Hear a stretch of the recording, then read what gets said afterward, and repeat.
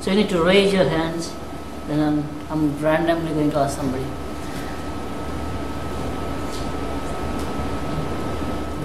So what it means is, if you have a class and you want to object of a class and you want to downcast it to a subclass, what is the operator you are going to use?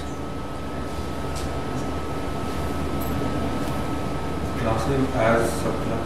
Yeah, that's correct. Need a book browser? Yeah. So the answer is basically you use whatever object it is, right? Object 1 as of type, whatever the subclass name. You can use optional, or I think not. Even if you don't use optional, it should be okay. If you just use age. We need optional? Okay. Which, if you put optional, which basically ensures that if this fails, then this object is nil, then which you can handle later on. This is a dictionary declaration of a specific type, and you need to put something here. What is the thing that you need to put in the declaration?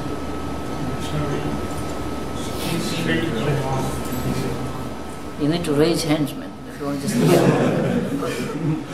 that's kind of disqualification. Okay.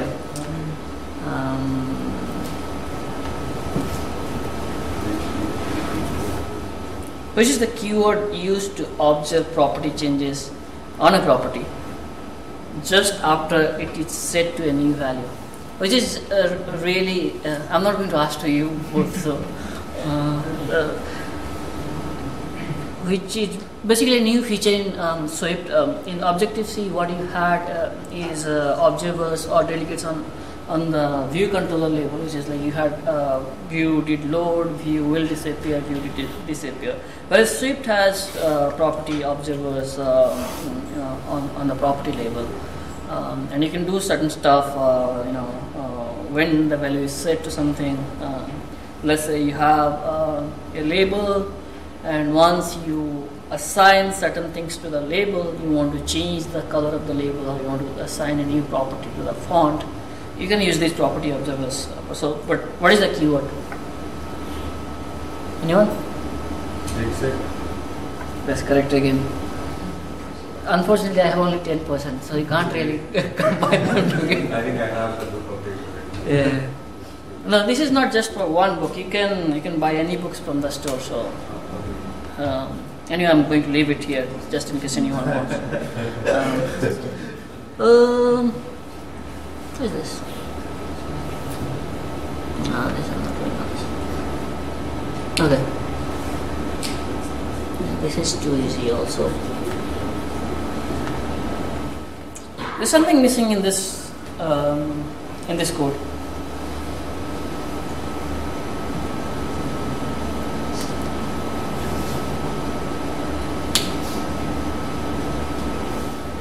Anyone? Yeah, that's correct.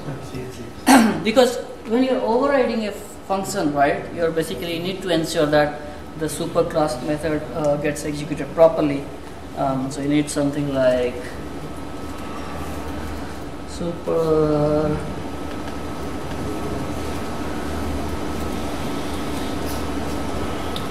right. Okay, that's it for tonight. Thank you. I'm going to ask more difficult questions coming forward.